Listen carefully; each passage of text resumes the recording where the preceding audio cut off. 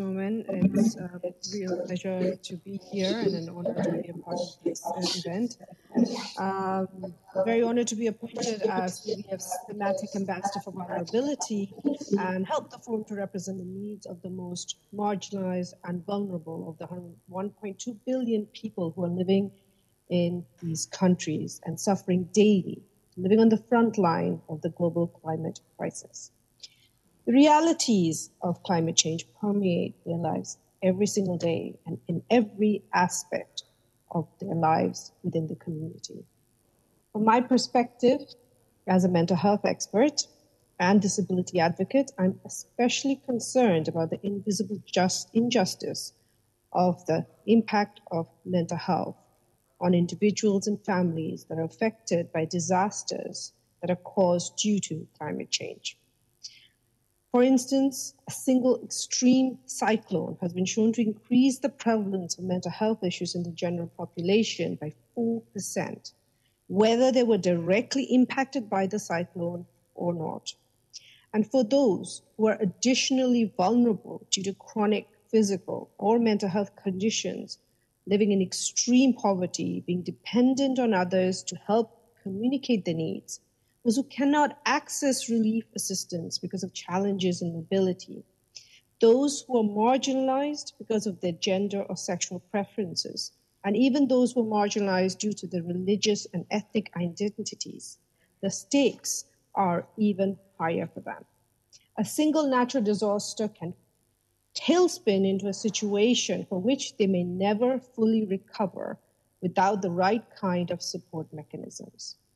We already know that the loss of home and income, loss of community and social support systems, disruption in daily life, and continued insecurity due to unsafe and unsanitary living conditions, as well as the fear for daily needs and an uncertain future,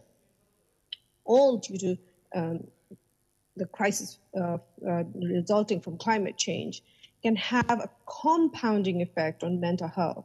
that can continue to remain with the individual even when things get better.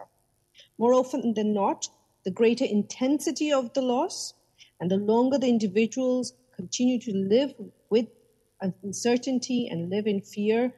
and more likely it is that this one experience will lead to a chronic anxiety, depression, or conditions like post-traumatic stress disorders.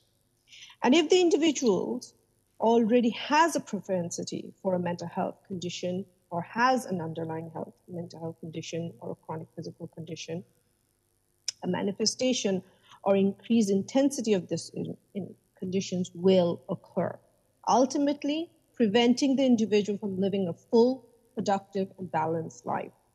and becoming dependent on expensive health and social safety net programs, and increasing the economic burdens on countries that can least afford them, those countries that are already economically vulnerable to climate change. Having said all that,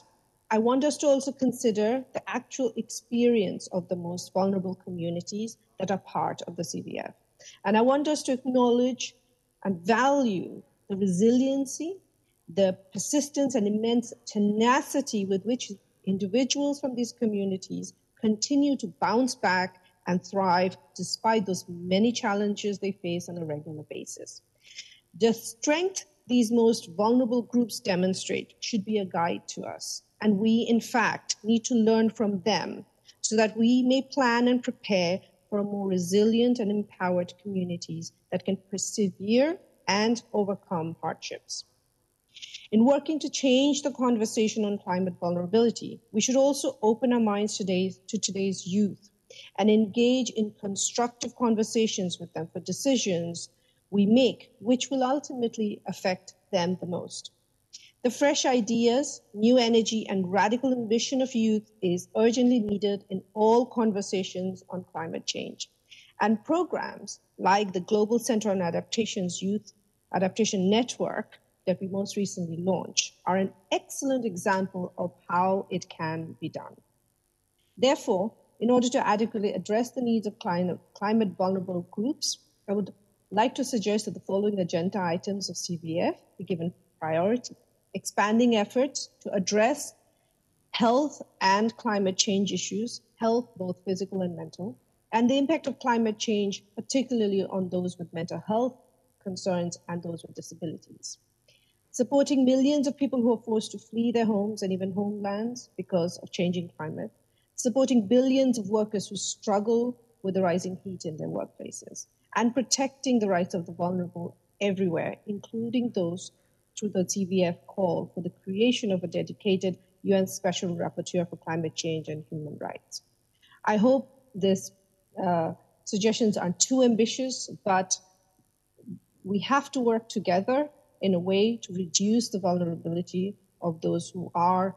in the most tenuous situations. Thank you so much, Excellency.